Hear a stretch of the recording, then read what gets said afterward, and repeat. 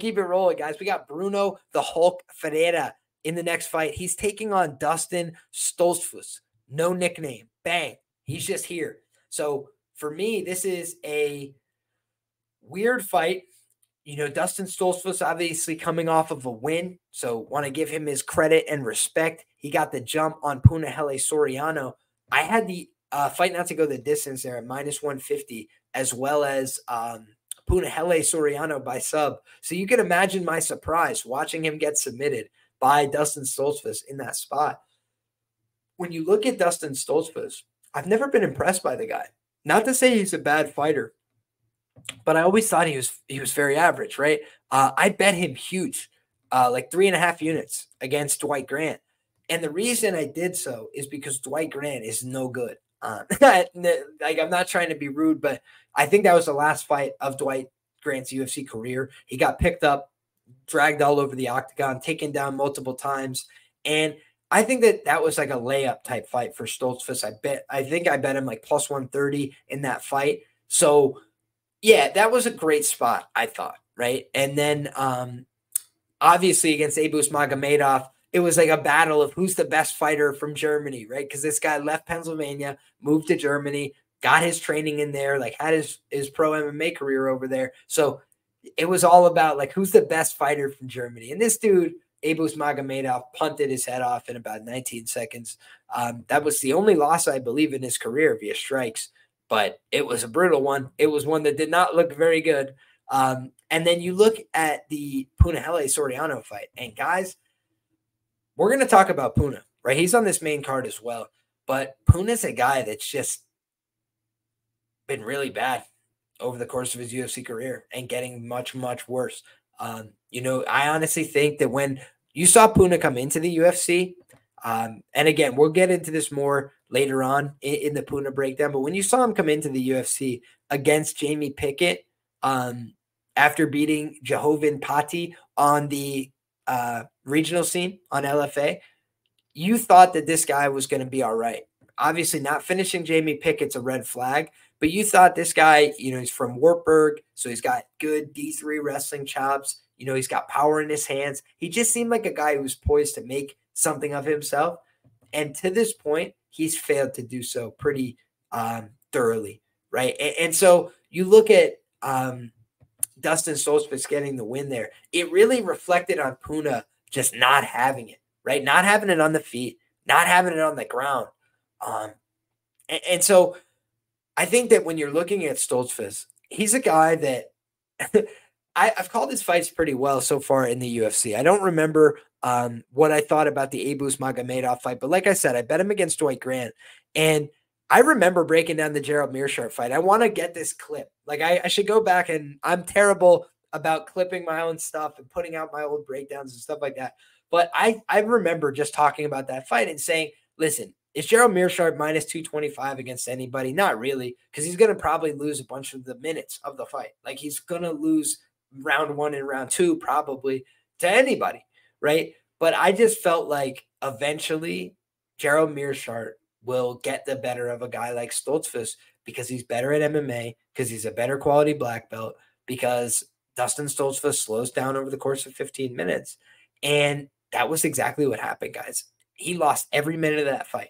Gerald Meerschaert kept losing, get taken down, get put in bad spots, And then all of a sudden, he just surprised him, right? Round 3, late in the fight, the Gerald Meerschaert special, the round 3 submission, just turns the table on the guy, right? And that was one BJJ black belt against another. Shout out to my guy Dixon. Says, Liam, are both these guys BJJ black belts? Who would you favor in a strictly BJJ match, Dustin or Bruno? We're going to get into that, right? So we're wrapping up our thoughts on Dustin Stoltzfus here, who is a black belt.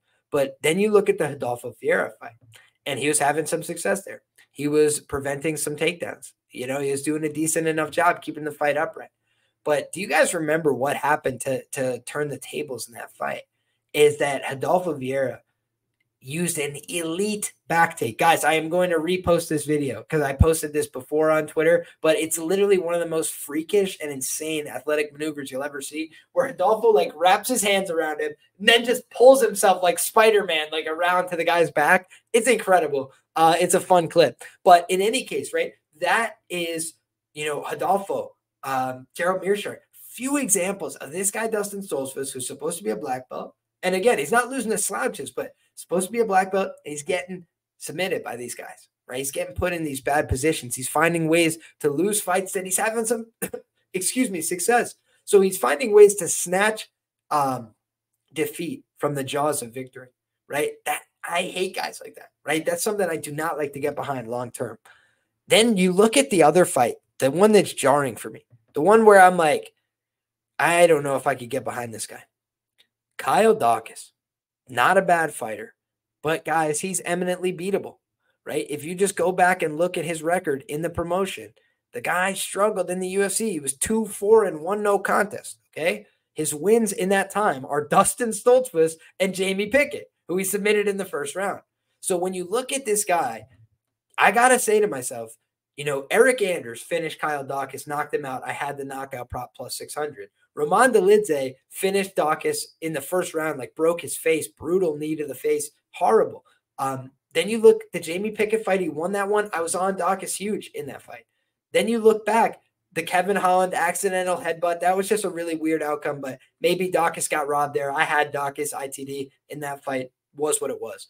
He lost the decision to Phil Hawes, right? So Dustin Stoltzfus, that's the only win for Kyle Daukaus along the way that wasn't against Jamie Pickett, right? That doesn't speak well to him, right? Then you look at the Joe Pyfer fight. There's nothing you can really take away from that fight, in my opinion. It was a back and forth fight. I thought Pyfer did look like the guy who would probably get the better of that fight if he didn't get hurt. He got picked up, kind of based out on his arm. Brutal, right? It's just one of the things that can happen in this game. I always say that's why there are no locks in MMA, because there's weird shit that takes place, right? Somebody falls over, breaks their own arm. Somebody takes a wrong step, they turn their toe upside down. That's what could happen in a mixed martial arts fight. That's why I always say no locks in life, but you're just looking for the more likely outcome, right? And so I look at a guy like Stoltzfus and say, can he win the fight? Yes. How does he win the fight? Now let's break that down very briefly. I think the way Stoltzfus wins this fight is he's got to outlast his opponent, or he's got to clip him on the chin, right? We've seen he's a human being. Bruno Ferreira can be clipped on the chin. He's a man. He's mortal, right? He can be knocked out. So if Stoltzfus is able to clip him on the chin, if he's able to outlast him in terms of cardio, I think those are the two ways he wins this fight. Now let's get into the question that my guy Dixon asked. We got great people in the chat. We got my guy Locker Room as well. MMA Mafia, glad to see good guys rise. My absolute brother. Appreciate you being here. Can't trust none of them with my coin. I'd rather flip a coin. How many cups of coffee this morning, says Locker Room? We got one in one hand. We got one in the other hand, man. We're double fisting the coffees at 10 a.m. local time because we got a lot of great fights to talk about, my brother. But shout out to Dixon as well. He says, Liam, are both these guys black belts? So now let's talk about his opponent. Now let's talk about Bruno the Hulk Ferreira. Guys, he's a double black belt, okay? He's a black belt in judo as well as Brazilian jiu-jitsu. He competes in jiu-jitsu matches still in Brazil. So he's a guy that takes his jiu-jitsu seriously. He's in the gi, right? He knows what he's doing in terms of his techniques. The thing that I like about this guy is the judo. Judo isn't for everybody. Right? Like you kind of have to know how to use judo for MMA in order to make it work. If judo is your whole game and then somebody knows how to clinch break like Holly Holm, you're Ronda Rousey and everything falls apart, right? But when you look at the people that succeed using judo, they implement it as part of a wrestle judo jitsu system, right? Shout out to, I think it's Justin Flores, J-Flow Judo. That's what he talks about. Wrestle, judo, jitsu. It's about combining the arts. It's about using the best of all these sports to get the best outcomes in MMA grappling, in your own grappling sessions. Like if I want to beat a judo guy in a judo match, I might have to rely on whatever the best skills I have from wrestling, the best skills I have from jiu-jitsu. It's like using what you're best at. And this guy has shown an ability to go out there and compete in all positions, I feel. Bruno Ferreira. He went out there against Phil Hawes and he hit a massive hip toss. But when you look through his Instagram and things like that, you could find a lot of examples of this guy like doing seminars, going through his techniques. He can throw. He's strong as shit. And I just have a feeling that in terms of the pure physicality between these two guys, I do think they're going to be on a different level. I think Bruno Ferreira is a stronger guy. I think he's more physical. I think he's going to be able to pick this guy up and turn him sideways in the first round. So the question for me comes down to, is this guy going to gas? Because if he doesn't, I think he's going to get takedowns at will in this fight. Like, if he wants them, I believe his judo is far superior. I think his wrestling is also better. So Stoltzfus isn't a fish out of water with his wrestling, right? He comes from Pennsylvania. I could tell you guys, most of the guys that ever wrapped me up and embarrassed me in my wrestling career were from Pennsylvania or Ohio. So they know how to get down in Pennsylvania. They know how to wrestle, but I've never really seen it with Stoltzfus in a crazy extent. Picking up Pyfer, that was fine, but it was more so just like Pyfer was a green guy. He was still working his way up at that point in his career. I think Pyfer in a rerun would probably be favored, to beat him, especially over 3 rounds.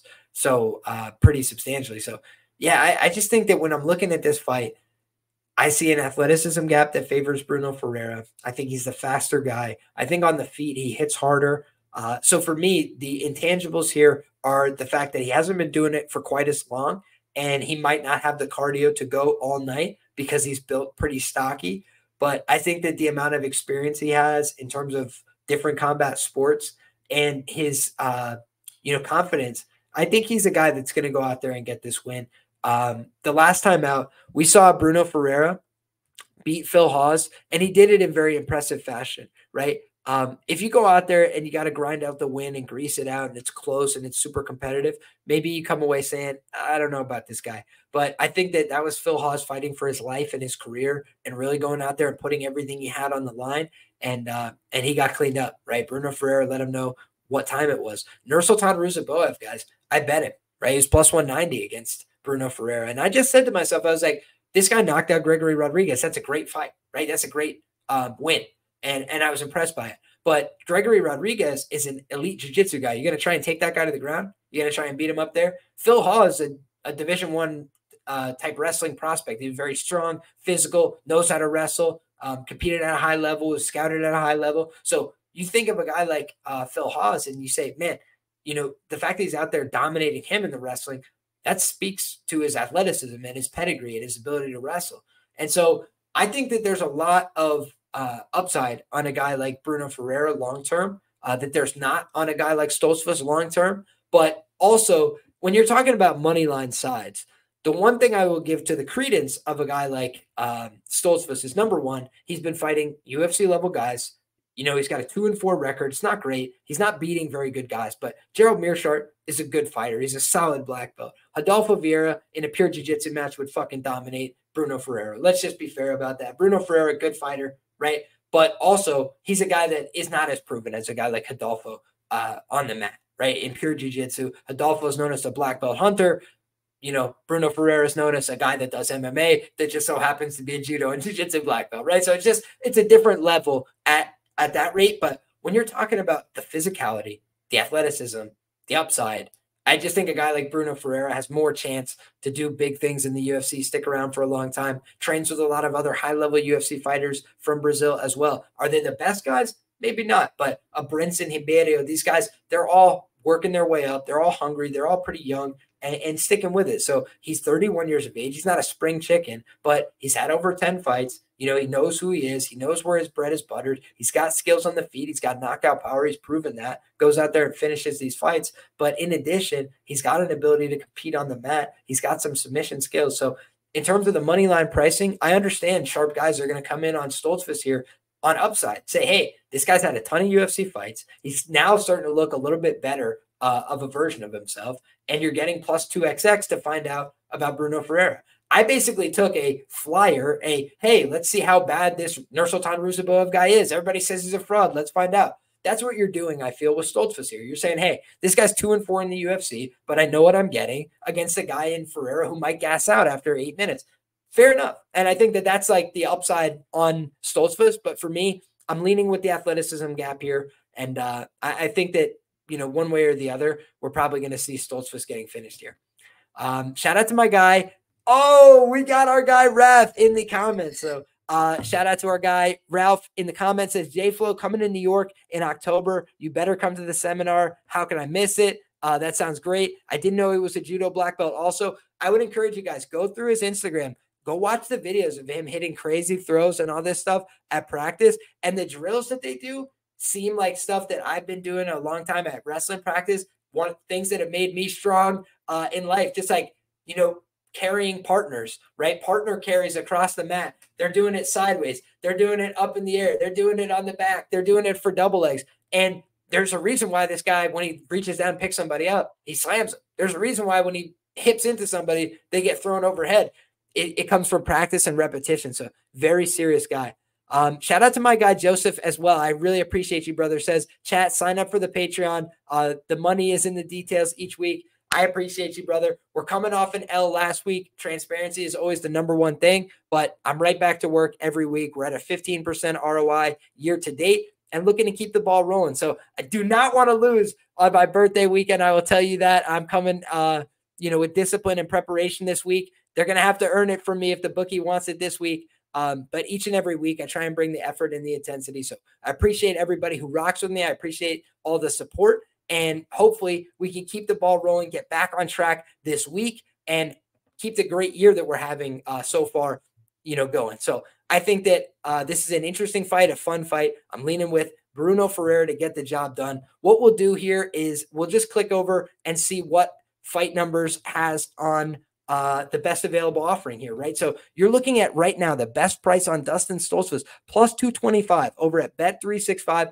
Meanwhile, Bruno Ferreira sitting at about a minus 250 on the offshore books. So you're seeing about a 25-cent market width here. The over-under is set at 1.5 rounds. For me, that does seem, especially with a juiced under, like it's kind of leaning towards that Ferreira side for me personally. But again, that's a fight that we're going to have to wait and see.